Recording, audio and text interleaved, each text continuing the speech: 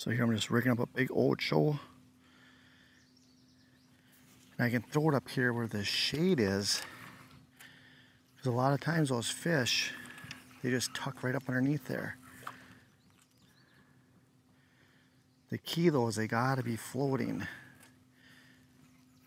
That way they can tuck back in there.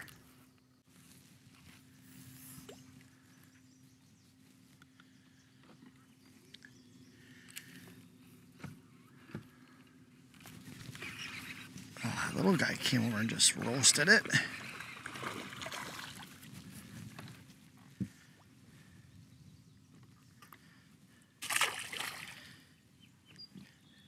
If you have a couple tough days in a row, it's just fun to catch some fish. I am not picky right now, because when you go for hours without a bite, that's not fun. So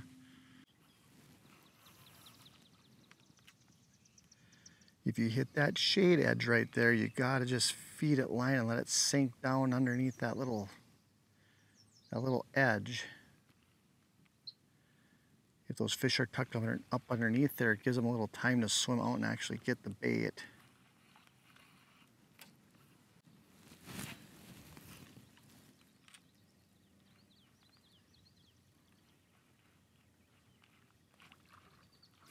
Oh, that one came flying out from underneath there. Oh, you can see how dark that one is. He's been under there for a while. They start to get that dark black.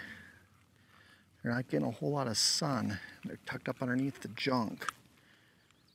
That's a good sign. If there's fish that are just using that as their home base and they're tucked under there, I can just keep firing that right to the edge and picking off some fish.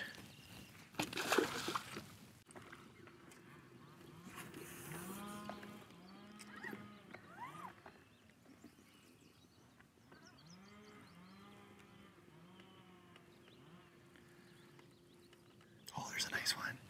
Oh, he came flying out from underneath there. Get the talons down. Oh, that was awesome. That black shadow came just screaming out. Look at that one. Oh, yes. That's an excellent sign. We've got a mile of this type of short of fish. Oh man, when they're in that mood where they see it and they just come flying out from underneath that little shade pocket, that is crazy cool. So we're fishing post-spawn fish, but a couple of these actually have bellies that look like they haven't spawned yet, which could be a late wave of fish. But what we're focusing on is shady cattails that are actually floating free from the bottom. And there's about a foot of water underneath there, maybe not even that much. But it's absolutely enough water for those fish to get tucked up underneath there. And it's mossy on the bottom, so there's not much lure choice. I just have this big ocho on a 5/0 hook. And all I'm doing is pitching it up to that edge and letting it sink. And so far the fish that are hitting it, they're blasting out from underneath there and nailing it. All you see is a black shadow come just screaming out to get the bait. What that tells me is I can kind of cover this fast, cast in front of the boat a little ways, and as long as I get close to that edge, if there's a fish there, they're gonna come ripping out to grab the bait. I'm using 40-pound braid, a 7-foot custom rod I made. It's a medium heavy action. And I put a short little leader of fluorocarbon, 20-pound, right in front of here. So right here it starts to look a little better again. You got more of a shadow on that edge.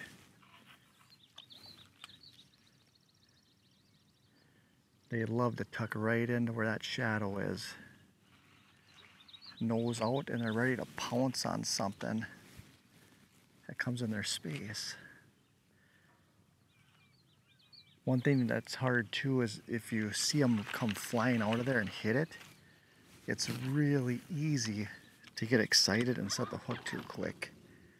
So you gotta just let them chomp it. And a lot of times what they do is they turn to go back under there and hide and eat it. So as soon as they turn, then you just lift up on them and that hook goes right in.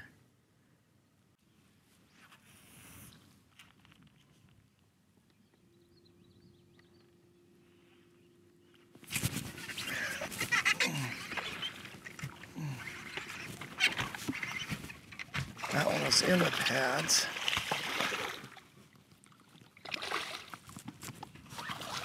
Oh, that's a good one. So he wasn't underneath the cattails, he was in the pads. So there's a little bit of a mix going on here. Great quality fish so far though. That's super fun.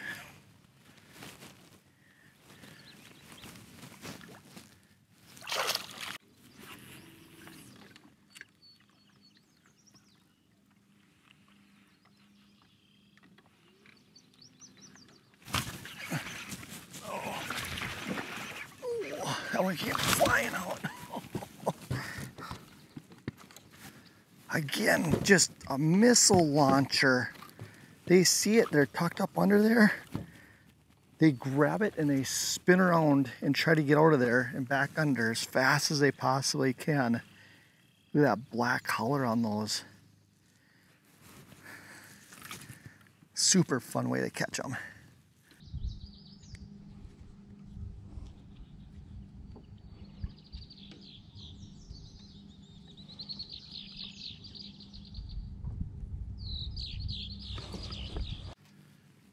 Perfect shade pockets. There. Oh, holy smokes, is that fun.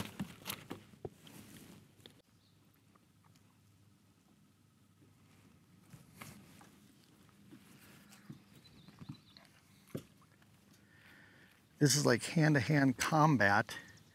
You're literally 10 to 15 feet away from some of these nice fish.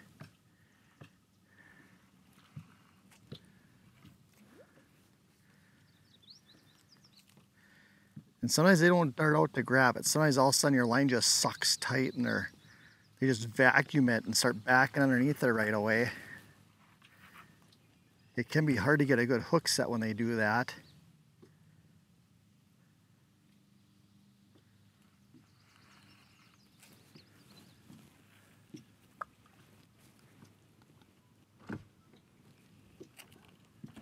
Oh, shoot. Dang it. I took my eye off my line for just a second. And that fish sucked it and started pulling me tight underneath there and ripped the ochel right off. The good thing is they feel protected under there. So we'll just rig up again, throw back in there, and be ready.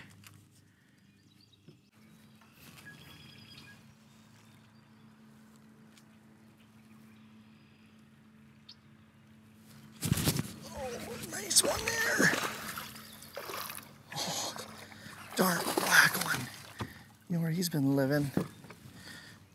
Get that talon down to hold us.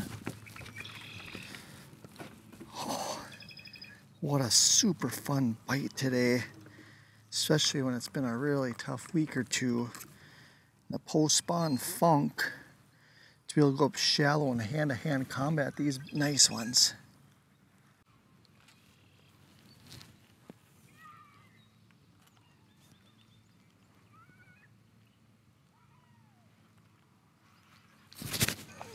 He came out from there.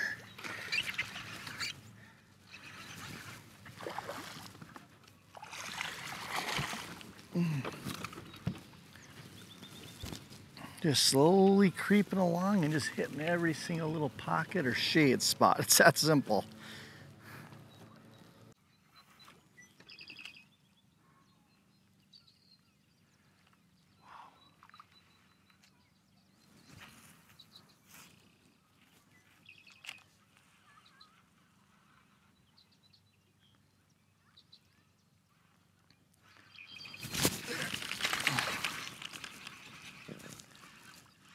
Not the right one. There's 4 nice ones that came out of there right when I saw this dugout channel.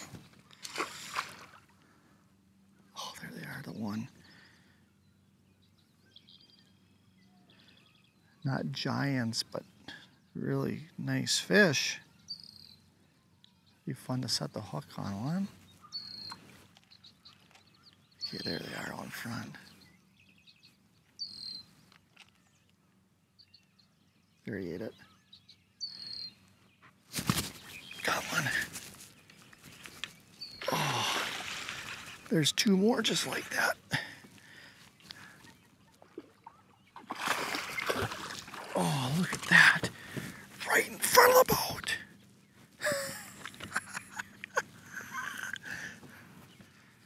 Yes. Saw a little ditch here. Put the talons down and saw the fish. Let them get used to me a little bit. They were only out in front of me about 25 feet. Look at that. I casted the ocho out in front, let it sink slow, and I could see the 2 go right for it. Oh, beautiful fish.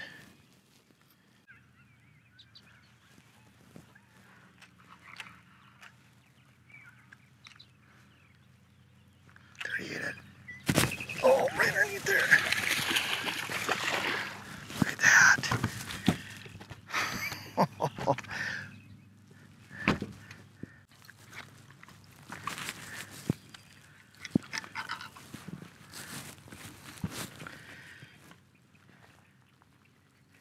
If you want a super fun bite, look for some floating cattail bogs. Get some plastic stick baits, some heavy line, a good rod, and fish that shade line. And make sure you got a good pair of glasses, because these fish here, they're coming out from underneath there and they're swimming around, and you gotta be able to see those cues so you know that there's fish there.